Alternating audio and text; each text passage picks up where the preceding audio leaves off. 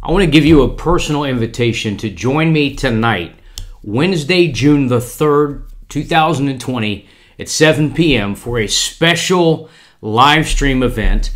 I'm going to be joining a panel of local pastors, African-American pastors, myself and another white pastor, as we gather to talk about how we as God's people can bring racial reconciliation and healing to our communities and our churches.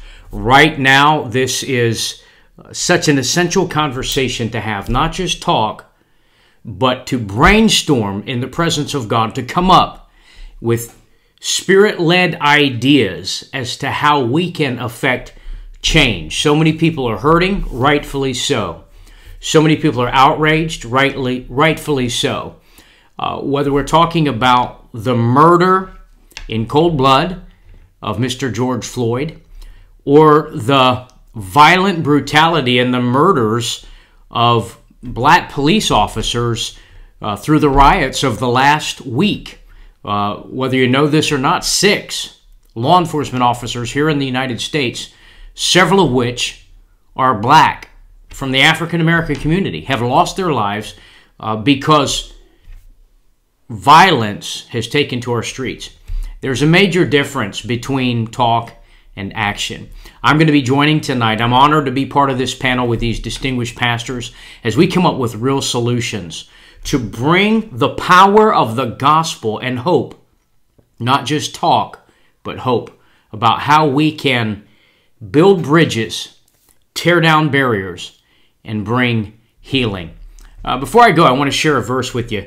Actually, 2 verses, Romans chapter 12, verses 9 through 10. Listen to what the Apostle Paul says. He says, "Let your love be without hypocrisy. Detest evil. Cling to what is good. Love one another deeply as brothers and sisters, and outdo one another in showing honor." The gospel of Jesus Christ is the gospel of personal transformation. And when we get personally transformed, we can become culturally transformed. Where we are right now in our nation, we need to have this conversation. So I'll be joining together tonight with those pastors. I invite you to join me. The link is going to be posted in the description section right below this video, so you can click that at 7 p.m. and access the live stream. It's a free event. Please share it on your social media platforms. This is a conversation, black, white, Latino, Asian, we need to have. Let the church be the church. We need to be the church. And in the words of Paul, we need to love one another as brothers and sisters, regardless of our differences. Diversity of ethnic background and community differences are a God idea. He created us. We are created in the image and likeness of God. And when we show love to one another as brothers and sisters, we're modeling the gospel. If we're going to see transformation that produces lasting change, and if those who are healing can find hope, and if we can build bridges that result in community and ethnic and cultural reconciliation, what a model to our culture, what a model to our country, that the gospel works individually and societally. Jesus came not just to give us great life advice, but to transform our lives from the inside out.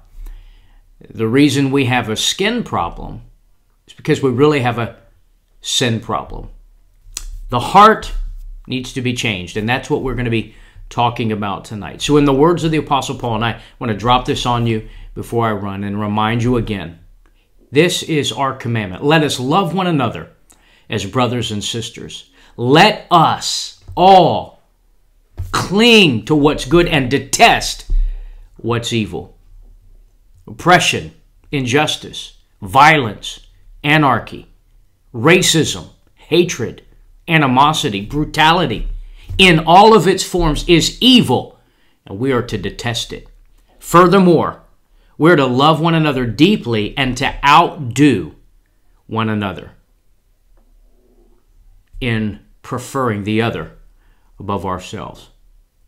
powerful and practical truth that'll transform lives and can change our nation. I look forward to you joining us tonight at 7 p.m. That's going to be riveroflifechristiancenter.org. Again, the link's going to be posted right here below. Thanks for being part of a transformational conversation tonight.